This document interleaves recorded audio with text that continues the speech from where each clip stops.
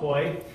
He was a black gentleman, amen, and he went to I was at high school. He went to college with me. He was a married student at the time, and I was just a young person, single. And he used to go to travel different churches, and he came to my church in Des Moines, Iowa, Southtown Baptist Church, and he'd tell jokes and things like that. He said he was the black sheep of the family, amen, things like that. But he loved to sing, and when he sang, he had some soul to it, amen. And I just want to sing My God is Real. And the neat thing about how God is real is he was real in his life. And then several years ago, God took him from this life. And now he's to be absent in the body is to be what? Present with the Lord. And some of you think in your own mind that God's not real, but he will be real to you eventually. Amen. Whether it's in hell or if you get saved. How many are glad they got saved and they're not going to hell? Amen. I'm so glad I got saved. But think about it as I sing this song, My God is Real. I hope he's real in your life. Amen.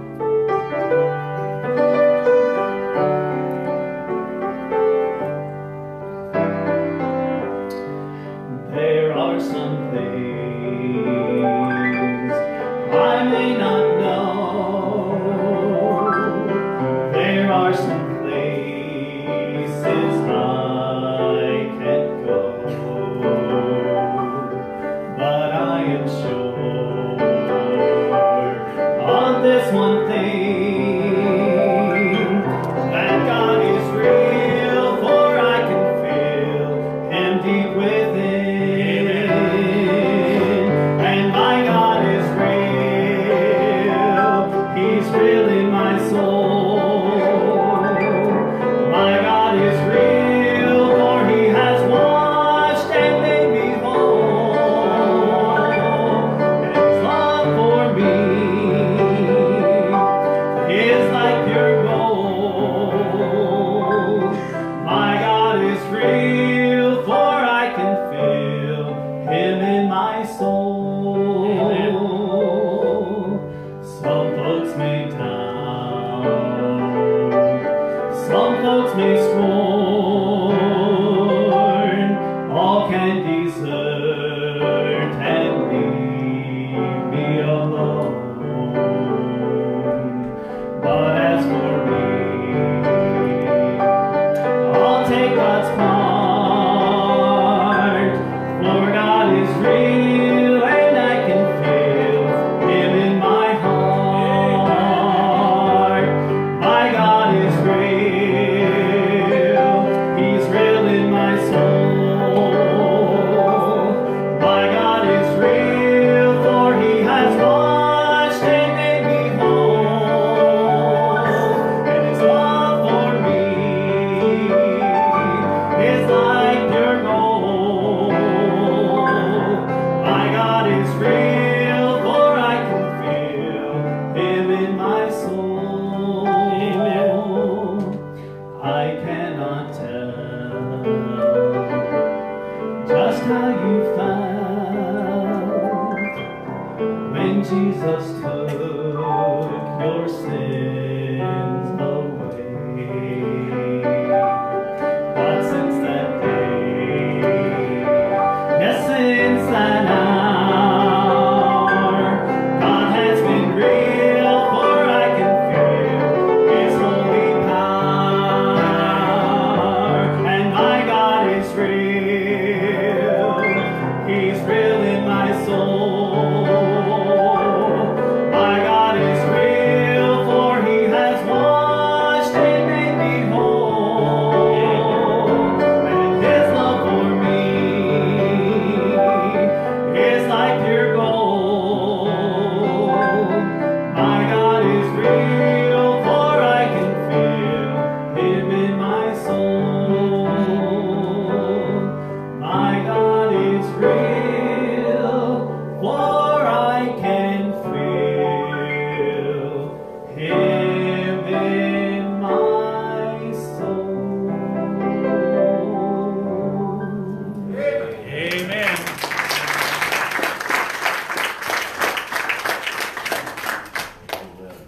Turn your Bibles to go to the small book in the Old Testament called Haggai. Haggai. Right before the New Testament. Haggai, Zechariah, Malachi, if correctly. Little book there, but it has some powerful things. We're going to look at one of those things, or a few of those things here today. Hopefully it'll be a help and encouragement to each of you. By the way, I wanted to mention this. My wife, she asked me to take her to one of those restaurants where they make the food right in front of you. You know, you guys have seen some of those places, right? So I took her to a Subway, and that's how the fight started. So I couldn't figure that one out. You know. Can never make her happy, amen. Just kidding, of course, but anyways. Haggai chapter number 1. Let's stand and show respect to the reading of God. I'm going to stick with preaching, amen. That's what I do best. I don't always do best with jokes, but Haggai, preaching I do well. So. Haggai chapter number 1, and we're going to look at beginning verse number 7. We'll read through verse number 14, just about the end of the chapter. We'll have a word of prayer and then get right into the message here today. Haggai chapter number 1, beginning verse number 7. It says there, "Thus saith the Lord of hosts, consider your ways. Go up to the mountain and bring wood and build the house, and I will take pleasure in it, and I will be glorified, saith the Lord. You looked for much, and lo, it came to little. And when ye brought it home, I did blow upon it. Why, saith the Lord of hosts? Because of mine house that is waste. And ye run every man unto his own house.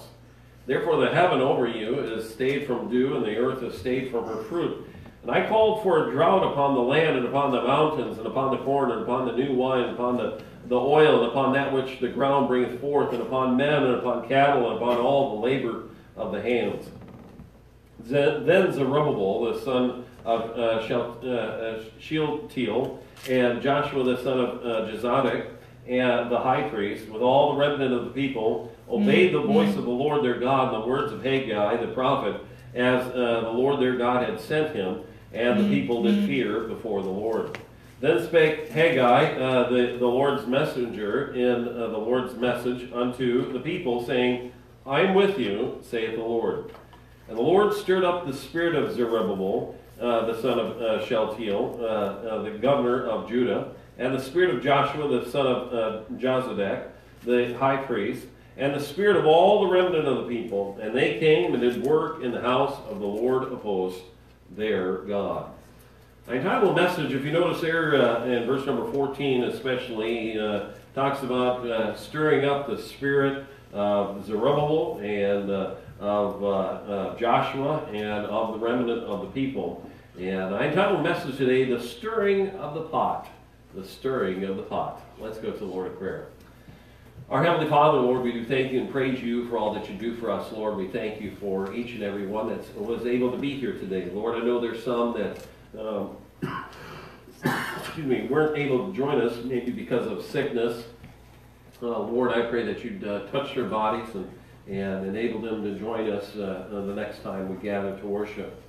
Lord, maybe there's some that are spiritually sick, Lord, that weren't able to be here. Lord, I pray that you'd just send your Holy Spirit to send conviction, Lord, to encourage them to get back into your house. Well, Lord, there are some that are here, Lord. They're maybe not physically sick, but Lord, they are spiritually sick. Lord, there are some that maybe are in need of some stirring spiritually. Lord, they've just kind of gotten to the point where they're okay with the status quo. And Lord, I pray that you'd speak to their heart about that need here today. Lord, I pray that your Holy Spirit would have free rule and reign in this place. Lord, that you'd fill me up. Lord, help me to be emptied of me. And Lord, that your Holy Spirit would be, it would be obvious that your Holy Spirit is here. Lord, I pray that you'd help each of the listeners, Lord, today, Lord, to allow their hearts to be stirred by your Holy Spirit in such a way, Lord, that we go out of here different than what we came in today. Bless now your word, bless the message, bless your people, and we'll be sure to give you all praise and glory for it in advance. In Jesus' precious name we pray and for his sake. And all God's people said, Amen. Amen. Thank you. You may be seated.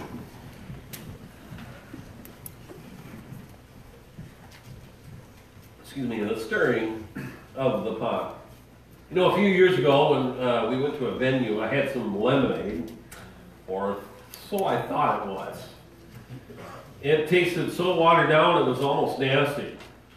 Well, then I went to get some more later on. Hey, come on, I was thirsty, so I just thought, well, it's at least wet. I'll get a little bit more. And the lemonade was really tart and sour. What had happened was somebody took this lemonade mix and they put it into the cooler, the drink cooler, and all they did was pour it in there and did nothing else.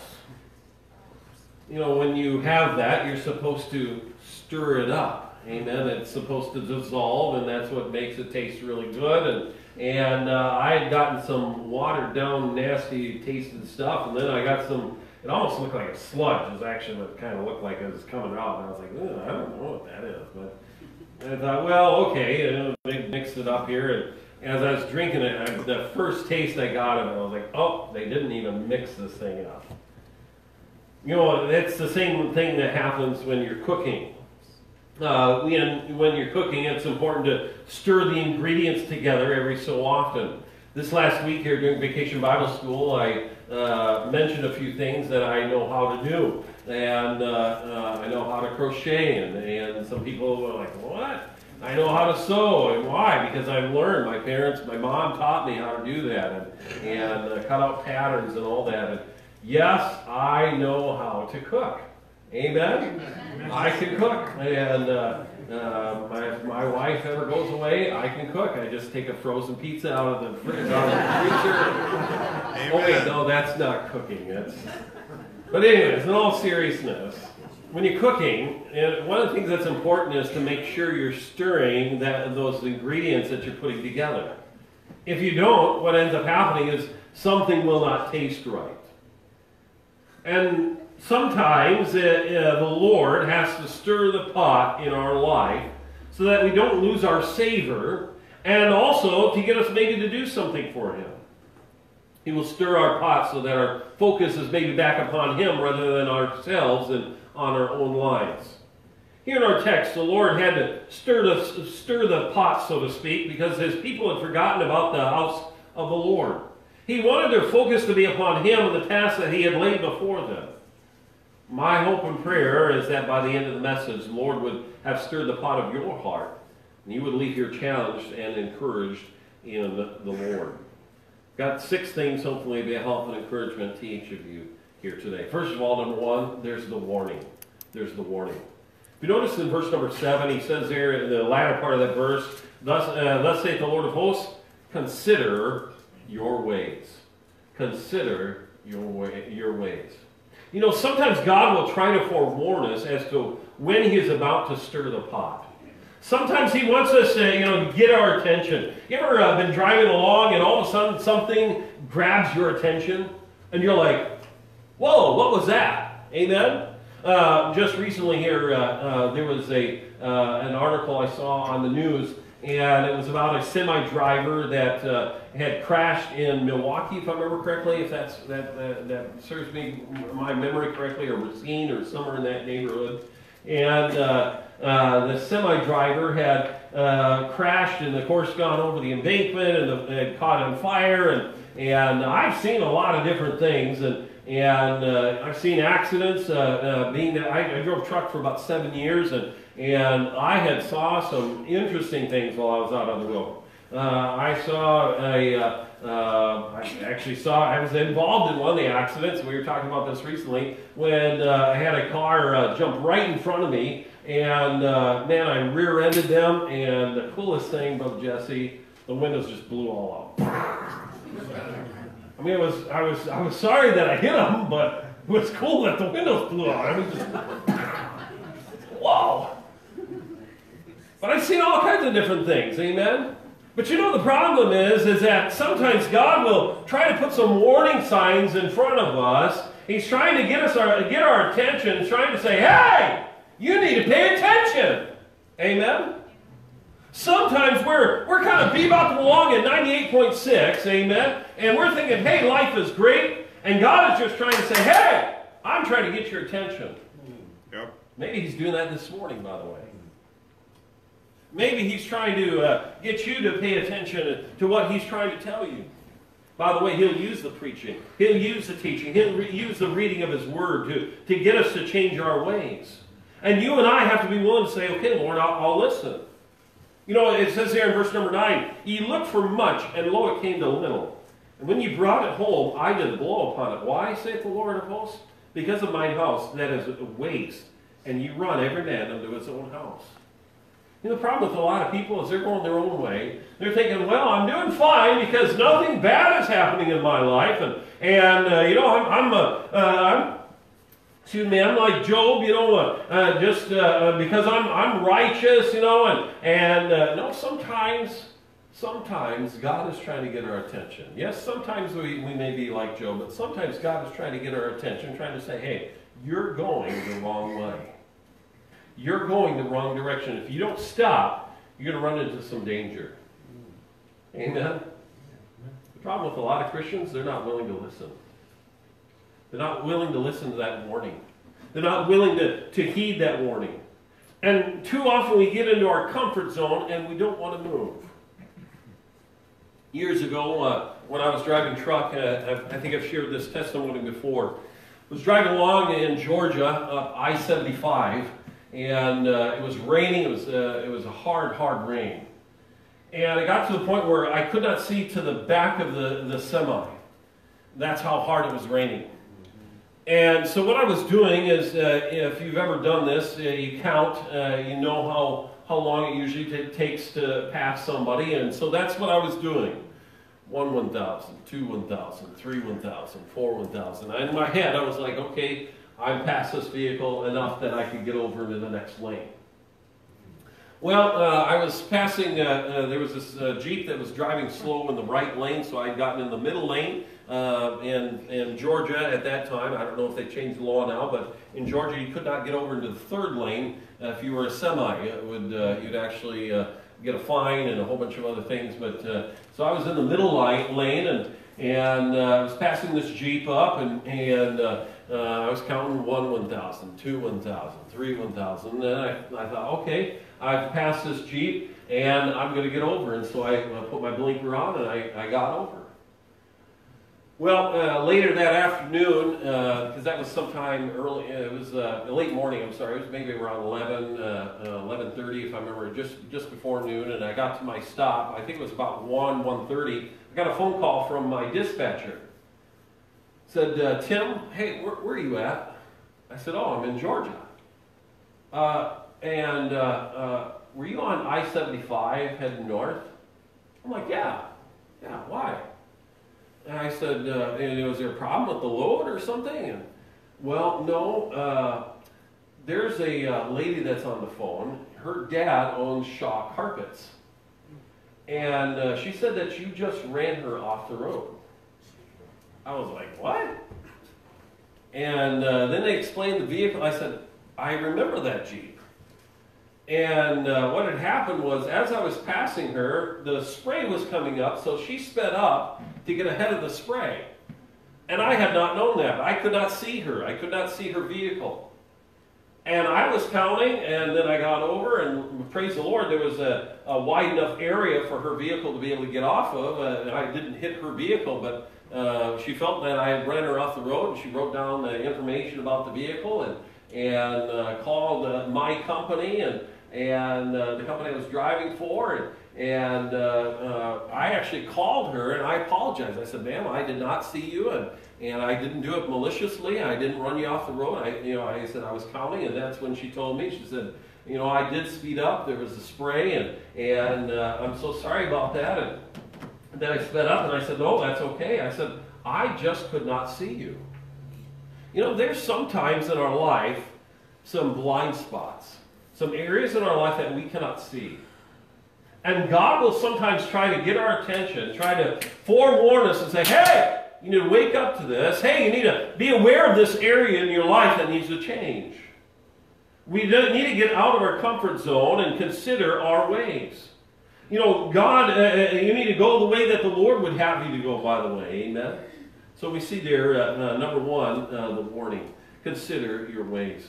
Number one, we see the warning. Number two, we see the weather. We see the weather. I want you to notice in verse number 10 and 11, it says, therefore the heaven over you is stayed from dew, and the earth is stayed from her fruit.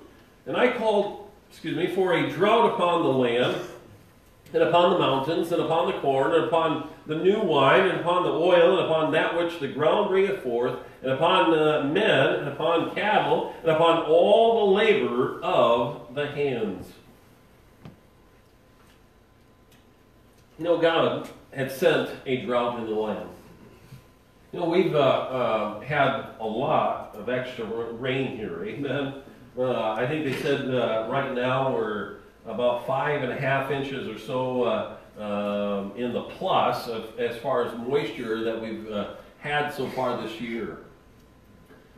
And I remember, though, if I remember correctly, I want to say it was the year 1988. Am I correct in that, the year that we had a drought here? May I remember that? I think it was around 88, somewhere around in the 80s there. And it was dry here. Amen. They wouldn't issue you any kind of fire burning permit. No burning permits at all. There were certain things that we couldn't. If I remember right, they canceled the fireworks that year. Is that correct? Anybody remember? Anyways, that was. I've slept since then. But anyways, they canceled the fireworks that year because it was so dry. They were afraid that the cinders, as they're floating down, would spark a flame and have a fire somewhere.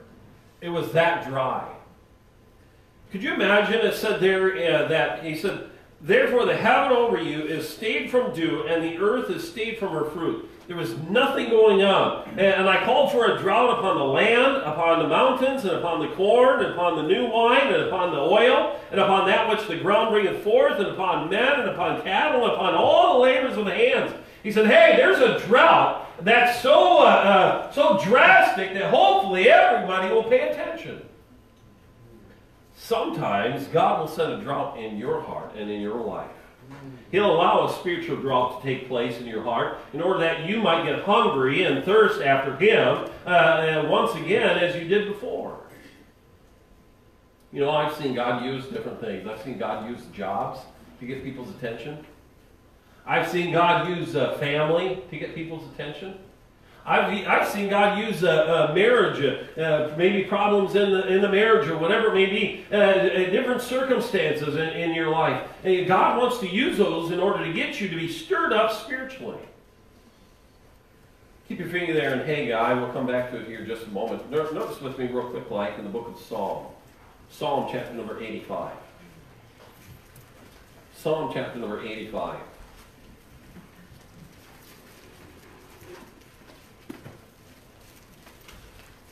There's a lot of different things that God may use to get our attention, but He wants to do something in our life.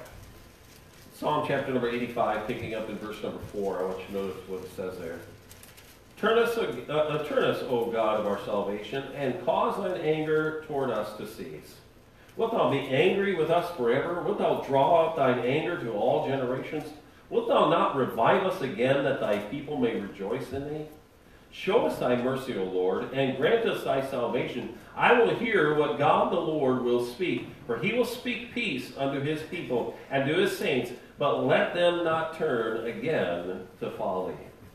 God sometimes allows things in our life to get our attention. God allowed some things to happen in the life of the sons of Korah in order that they might have revival in their heart. And sometimes God will do that in your life. He'll allow a spiritual drought to come along so that you'll have spiritual revival. Amen? He wants us to be alive. He wants us. He doesn't want a bunch of dead Christians. Man alive, there's a lot of people in this world that have dead Christianity. Amen? I want to know that my God is real. Amen? Like Brother McCoy's saying. I want to know that He is alive, that He's working, that He's just not, somebody up in the big sky and that people talk about that we fear. No, I want to know He's real in my life. Amen? I want you to know that He's real in your life. Sometimes He has to send a spiritual drought to make us more aware and more thirsty after God and what He's trying to do in our life. And we need to be able to pay attention to that. Well, we see there the weather. Number one, we see the warning. Number two, we see the weather. Notice back there in our text, number 3, we see the willingness. We see the willingness. Notice in verse number 12. It says, Then Zerubbabel, the son of Shealtiel, and Joshua, the son of Jozadak, the high priest, with all the remnant of the people, obeyed the voice of the Lord their God, and the words of Haggai, the prophet, as the Lord their God had sent him, and the people did fear before the Lord. You know, we oftentimes sing a song, Obedience. It goes like this. Obedience is the very best way to show that you believe, doing exactly what the Lord commanded, and doing it happily. Action is the key. Do it immediately, and joy you will receive. Obedience is the very best way to show that you believe. O-B-E-D-I-E-N-C-E. Obedience is the very best way to show that you believe. And the problem with a lot of Christians is they don't obey. You know, it's like this. We tell our children, hey, go take out take out the trash. Uh-huh, okay. Go take out the trash. Uh-huh, okay. You know, they can hear all day long, but until they actually do it, amen, they're not obeying. They can know that they need to obey. By the way, children, young people, you ought to know that you ought to obey, amen? Yeah. One of the parents left me a $20 bill up here to say that, amen? But in all reality, we need to have a willing heart saying, Lord, I'll obey. Our hearts will be more inclined to follow instantly what the Lord would have us to do when we learn to obey. You'll learn to fear the Lord when you have an obedient heart, by the way. Boy, when you obey and you say, you know, I didn't have a fear of my dad, all right? When my dad said, hey, do this, son, all right? It was a reverence, a respect when he said, son, this is what you're going to do. Okay, Dad, go take out the trash. Okay. Why? Because I reverenced him. Was he a perfect dad? No. Did he discipline always the right way? No. But I reverenced him because he was my authority in my life. And many times God is trying to tell us, hey, this is what I want you to do. We may not always like what we hear from the Lord, but we ought to get to the point where we say, okay, Lord, I'll obey. I may not always like it, but I'll obey. By the way, it's easy to fall into the temptation of doing your own thing. You know, sometimes we say, well, I already know. Your kids never do this. It seems like once in a while my kids say, I'll say, son, this is how you need to do it. Or, daughter, this is how you need. I already know. I know. No, I'm trying to explain. No, I already know. Okay, I'll let you do it. You figure it out that you're doing it wrong, and I'll explain it later. Amen? Right? My kids are the only rotten ones, all right? But anyways, you know what I'm talking about. Sometimes we do the same thing to the Lord. We hear the Lord saying, hey, this is what you need to do. We say, oh, I know. But I'm not like Brother Jake. Amen. And so I can do better, Lord. And Brother Josiah would agree with me, amen? Being that they're brothers. He knows. So I know. And sometimes God is just trying to teach us something different. Amen? Trying to teach us His way. Amen. By the way, His way is always best. Amen. You'll never go wrong by obeying Him and following Him. The problem with some Christians is they get to the point where they say, well, I already know, but I'm just going to do it this way. No, God has a way of doing it. Amen? And sometimes you just need to say, okay, Lord, I may not like it, but I'm going to obey you. I'm going to follow. Well, learn to obey. Have that willing heart. Number 3, we see the willingness. Number 1, we see the warning. Number 2, we see the weather. Number 3, we see the willingness. Number 4, we see the word. We see the word. Look back at our text there in verse number 13. Then spake Haggai, the Lord's messenger, in the Lord's message unto the people, saying, I am with you, saith the Lord. You know, I'm so thankful for God's written word. Amen. Another song we sang this last week, and we sing it sometimes, I think, in here. It goes, every promise in the book is mine. Every chapter, every verse, every line. Something is love divine. Every promise in the book is mine. Amen. I don't remember that one line there, but anyways, it's talking about the promises of God. They're there for you. Amen. They're there for you to be a help to you. They're there to help us and motivate us, and I'm thankful for His promises to us. You know, in God's Word, I want you to notice something real quick, like here. I'm just going to show you a couple of these promises. Keep your finger there in Haggai. We'll come back to it here in just a moment. Turn with me to Hebrews chapter number 13. Hebrews chapter number 13. And in Hebrews chapter number 13, notice with me real quick, like verse number 5.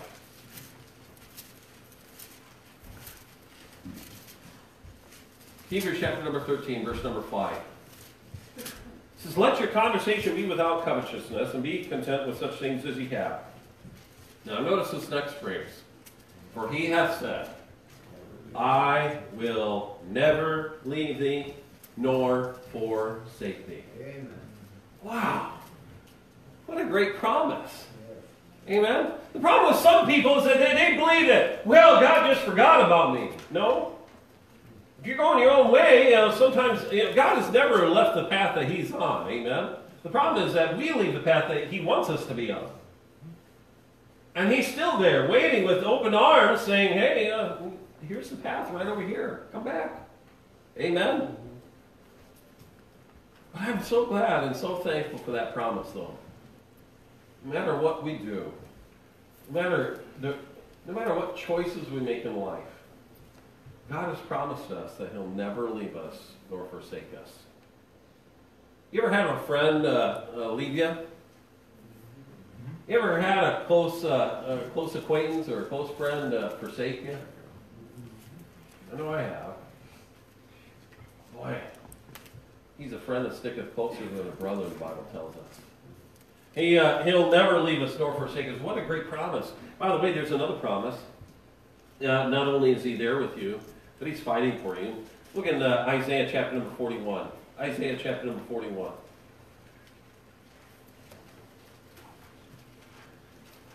Isaiah chapter number 41. Notice with me real quick, like verse number 10.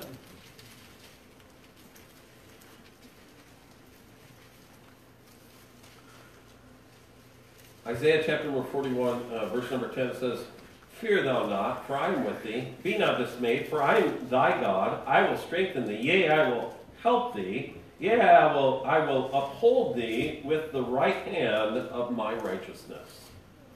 Wow. What a great promise. Amen? No matter what you're going through, no matter what you're dealing with, God's fighting for you. I don't know about you, but I like when somebody else fights for me. Amen?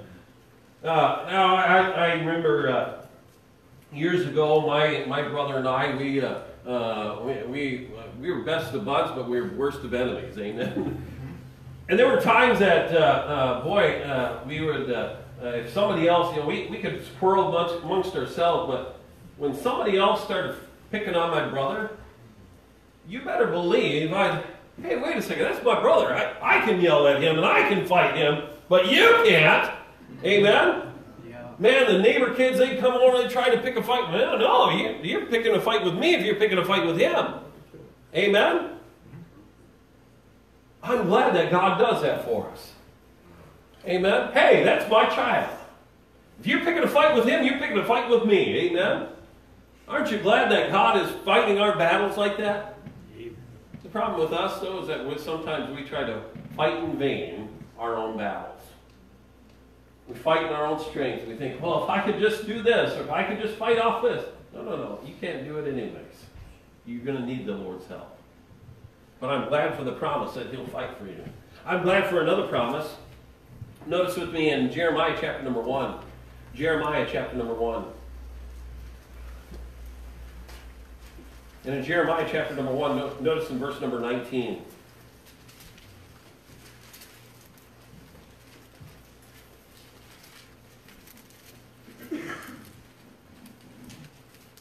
Notice what it says there. And they shall fight against thee, but they shall not prevail against thee, for I am with thee, saith the Lord, to what? Deliver thee. Deliver thee. I'm glad for the promises that he can deliver. Amen. You know, FedEx doesn't have anything on the Lord. Amen. UPS can't compare. Amen. Why? Because God is able to deliver. You and I need to realize that. Oh, you know, he'll stir the pot in your heart so that you are reminded that he's there with you. We forget so easily that the battle belongs to the Lord and the battle is not our own. Oh, we need to realize the word there. Number 1, we see the warning. Number 2, the weather.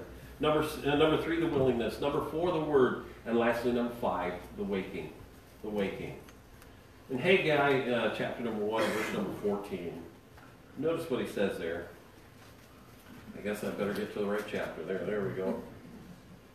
Haggai chapter number 1, verse number 14 says, And the Lord stirred up the spirit of Zerubbabel, the son of Shealtiel, the governor of Judah, and the spirit of Joshua, the son of Jozadak, the high priest, and the spirit of all the remnant of the people. And they came and did work in the house of the Lord of hosts, their God. You know, sometimes the Lord will stir the pot to get us to wake up. Amen? Sometimes, as I said, we're kind of going along in cruise control. I remember years ago when I drove truck, one thing that they would remind us, my boss, and they'd send us different things just to remind us, and that is make sure you don't get hypnotized by the road. What they mean by that is that after you're driving down the road, what happens is you got this constant, white line that's going by. You got a constant solid white line on your right. You got a constant yellow line on the far left there, and you can be driving along and not even pay attention to what's going on because you've just kind of been you're in cruise control and you're just kind of going through life, and that can happen in life as well. You're not really paying attention to warning signs. You're not paying attention to what God's trying to do. You're not paying attention to where you're going. Amen? Remember one year I had this gentleman that my boss, he said, Tim, can you train him? And I said, sure.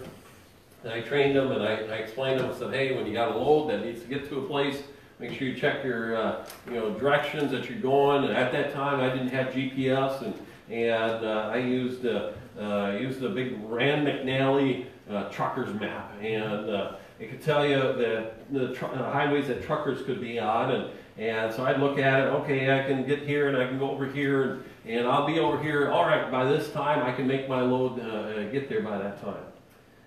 I had the dispatcher, Kim was her name, Kim Hakes. She called me up one time. She goes, Tim, can I ask you a question? I said, sure.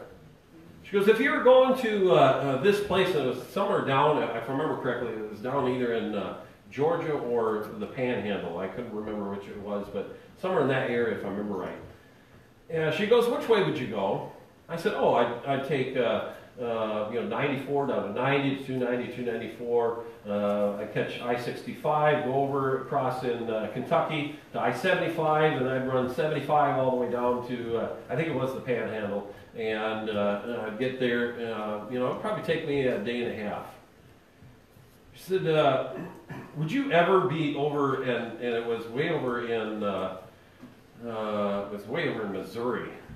And she goes, would you ever be over that way? And I said, no. I said, why are you asking? She goes, the guy that you train. I said, wait a second. She goes, no, hear me out for a second. The guy that you trained is supposed to be down in the Panhandle. It was the Panhandle, because she even said, he's supposed to be down in the Panhandle. He was supposed to have the load there this morning. I said, oh? I said, well, where's he at? And he was over in Missouri somewhere. I said, what in the world? I said, no, I would tell him, hey, go through here, and this is where you go, and this is how you get there. And she said, yeah, well, he's not following directions.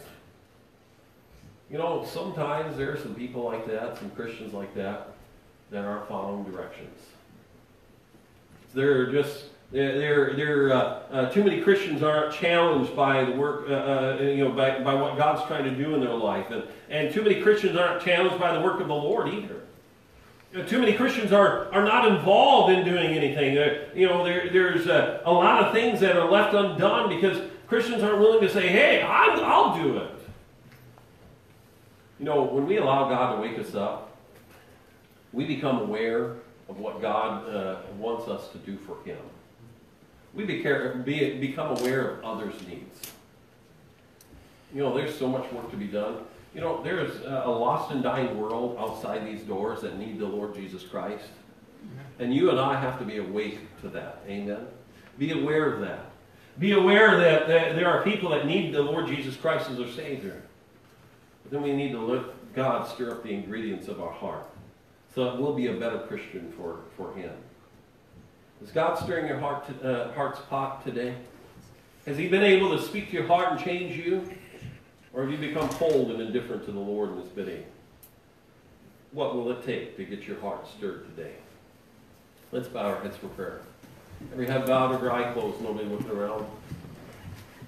I'm going to ask just a couple of quick questions and we'll have a hymn of invitation. I want to invite you to come and talk with the Lord. Come and do business with Him.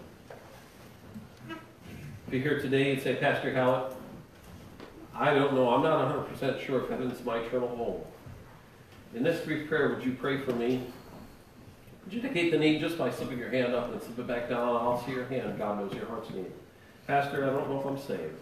Would you pray for me?" Yes, I see that hand. Anybody else? "Pastor, pray for me. I don't know if I'm saved." Yes, I see that hand as well. Anybody else? The other question is this then. If you say, "Pastor, I know I'm saved. I'm on my way to heaven." God spoke to my heart today. He's been kind of stirring the pot in my heart. He's making me aware of some things in my life that need to be changed, need to be different. Or maybe He's stirring your heart to be aware more of the unsaved. Maybe He's stirring your heart to some areas in your life that need to be improved, need to be changed. God spoke to your heart about that today. You'd say, "Pastor, would you pray for me?" God spoke to your heart. Would you indicate that need just by slipping your hand up and slip it back down? I'll see your hand. God knows your heart's need. Yes, thank you. Thank you. Thank you. There are hands all over this auditorium today. Thank you. We slip them down. I see that one back there and this one over here. Anybody else? "Pastor, I didn't raise my hand just a moment ago. God spoke to my heart. Would you pray for me?" I'm not calling you out. I'm not going to embarrass you. I simply want the privilege to pray for you. "Pastor, pray for me." God spoke to my heart. Yes, I see that hand. Anybody else? I see that one as well. Anybody else? Thank you. We slip them down. "Pastor, pray for me." God spoke to my heart. Would you pray for me? In just a moment, we're going to have a hymn of invitation. I want to invite you to come and talk with the Lord. Come and do business with Him. Won't you come? Won't you come? Heavenly Father, thank you for speaking to hearts. Bless this invitation time. Lord, I pray that you be glorified through it. In Jesus' name we pray. Amen. Everyone.